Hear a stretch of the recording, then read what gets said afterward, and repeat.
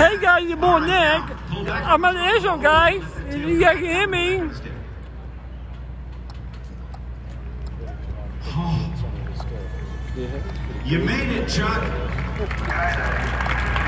You kinda, yeah. Ladies and gentlemen, that is not Chuck Dramamine. That is one of the best flyers in these whole United States of America. His name is Kent Beach. Let's give him a big round of applause and make noise because he can hear you in the airplane.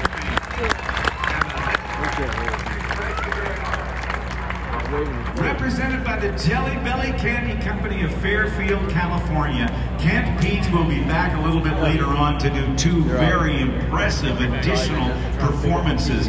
One, he's going to try to land on Chuck. Number two, he's going to go up to 6,000 feet, shut the motor off, and turn it into a glider and do a full aerobatic display. One of the best guys, best stick and rudder guys in the country, having won both the Bill Barber Award for airshow showmanship and the Virtual Memorial Showmanship Award. Now, ladies and gentlemen, I want you to look to your left as we get ready for the next act, but we saw the airplane take off. It was responsible for bringing the Wings of Blue to altitude so they could jump in and put on their tremendous display here. This is the C-47. About 11,000 of these were built. They came from the Douglas DC-3, and it was, as Dwight D. Eisenhower said, along with the bazooka, the Jeep, and the atomic bomb, one of the four most important weapons of all of World War II, even though it didn't carry a gun.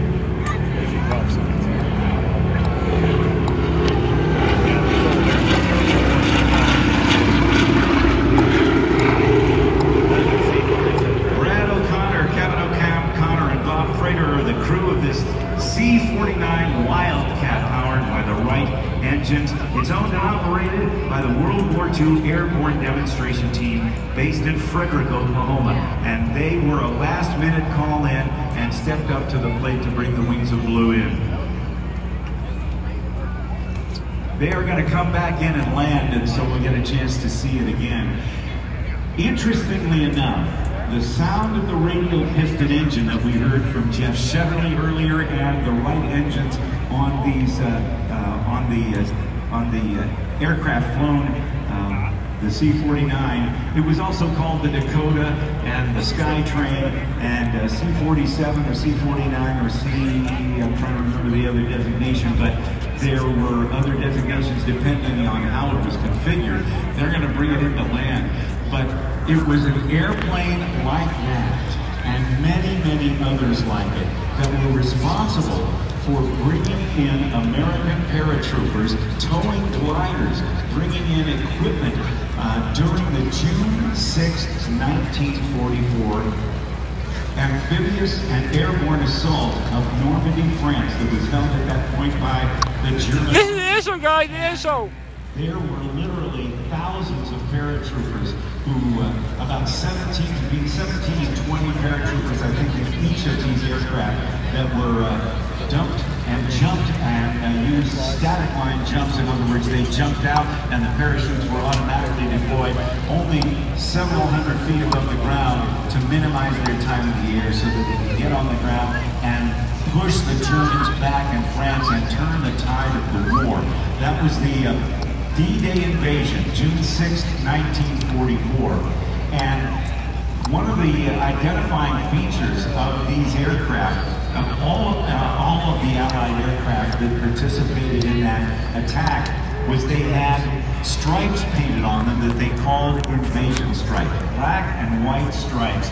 That was an effort to identify Allied planes versus German planes, so our guys on the ground wouldn't shoot down our own airplanes. And so last minute was the decision to do that visual identification friend and foe, or IFF, that sometimes they didn't take a lot of time to make the lines good. They just slathered white and black paint on the wings and fuselage so they could be identified.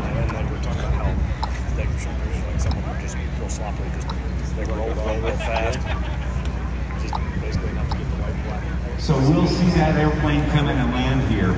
The radial piston engine, in case you're not familiar with it, was type of engine that was used on a majority of the aircraft that were built in World War II. Rather than having a straight 4 or a V6 or a V8 engine, it had its cylinders arranged in a circle around the central propeller shaft, and the piston's power strokes went directly to the drive shaft or the crankshaft that turned the propeller. There are other aircraft from that era that did have V12 liquid-cooled engines, and those were built by Allison and also Rolls-Royce, and also by the Packard Motor Car Company. We'll talk about that in a little bit when we see the red-tail Mustang coming up. But on the way in, over 11,000 built, about 1,100 still remain. And it was an interesting situation that the lead aircraft, a C-47 called That's All Brother, that led all of the aircraft in the D-Day airborne invasion of Normandy on June 6, 1944, was in Wisconsin, about to be transformed with different engines and turned into a free hauler to be working in the current airspace system. And somebody found the data plate on it and looked at it and found out how important that airplane was as a historical monument to what happened on June 6, 1944. And that aircraft has been restored and was flown over along with 5 other C-47s from the United States to Normandy for the 75th anniversary of the D-Day invasion, commemorating that incredible day when the Germans were begun to be pushed back in France. Ladies and gentlemen, having a nice round of applause for Wildcat, Brad O'Connor, Kevin O'Connor, and Brad Prater as it clears the runway.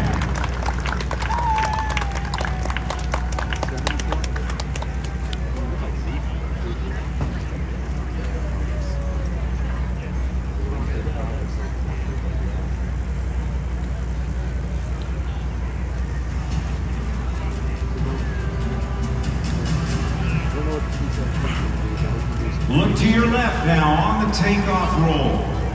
One of about 800 Boeing KC-135 aircraft that were built. Boeing plane. About 400 remain and that have been outfitted with new engines.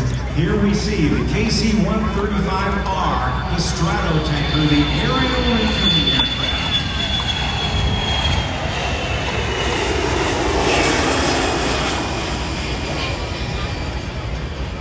Built between 1957 and 1965, that was the airplane that was the predecessor to the Boeing 707 jetliner, the passenger aircraft that changed how America traveled by air. It'll be back in, and we'll be telling you more about that in a little bit. But now I want you to look to your left.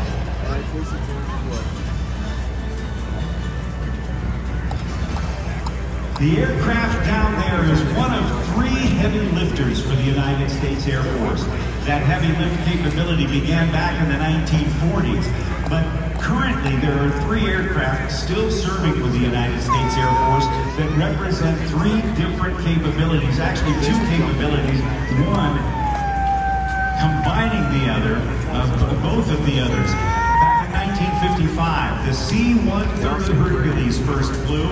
It's still in production at Martin Marietta, Georgia, at the Lockheed Martin plant there.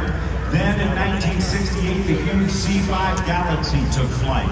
Then September of 1991, the airplane that just launched and was pulling the nose up 20-some degrees in a tactical climb out. This is the C-17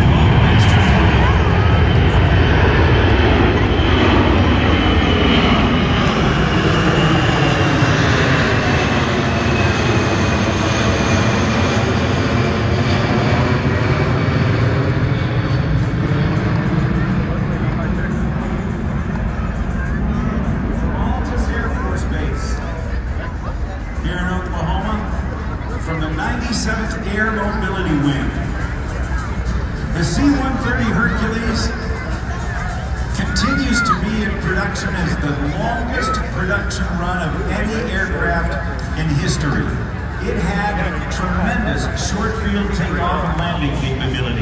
the C-5 Galaxy from 1968. The largest aircraft in the United States military. In its original configuration, came in at a max gross weight of 858,000 pounds. It has been re-engined in the last few years, and the C-5M Galaxy now, with its new engines, can weigh in at a maximum gross weight of over 1 million pounds. But the C-17 Globemaster III, following in the dynasty of the Douglas aircraft from 1942 with the C-34, then the C-74 Globemaster I that came into, was going to go into service at the end of World War II, but orders were canceled. Then the C-124 Globemaster II, if you will, that was an aircraft that had 4 piston engines, each of which generated 3,500 horsepower. But the C-17 Globemaster III combines the short field takeoff and landing capabilities of the C-130 and the heavy lift capabilities of the C-5 Galaxy. It has a top speed of over 515 miles per hour.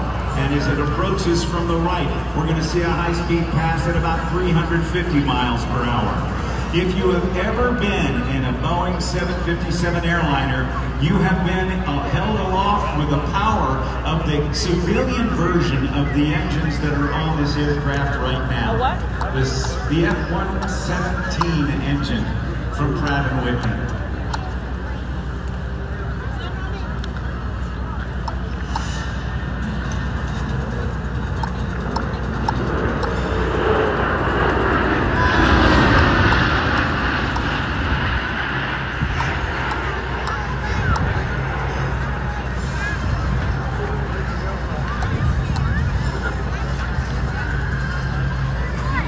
The C-17 is so advanced in its technology that it only takes a crew of 3 people to fly and make this aircraft function. 2 pilots and 1 loadmaster. So advanced is the offload, onload capability of the C-17. Hey guys, your boy Nick. At the air show. Did a late introduction for you guys to see me. So the back of the air show now. The access panels for and very important equipment. So Dave Moncrief, Devin, the list for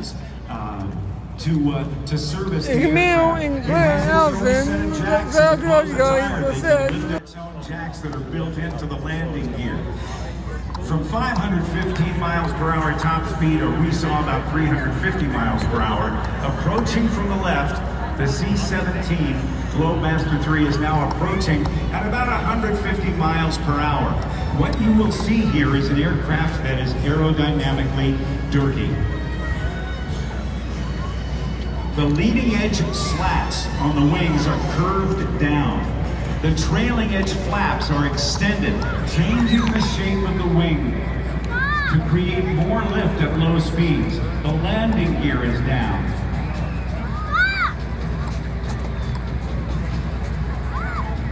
Some 220 of these aircraft are in use by the United States Air Force. About another 50 are used by other air arms around the world.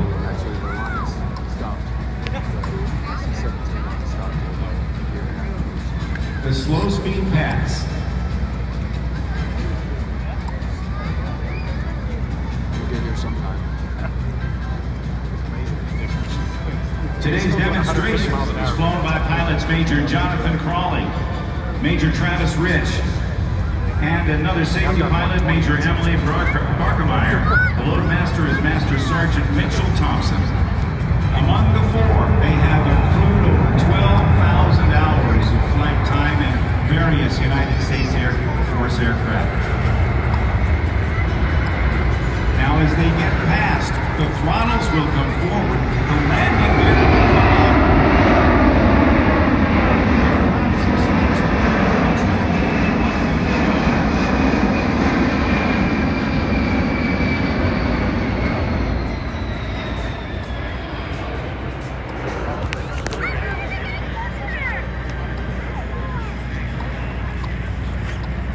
The C-17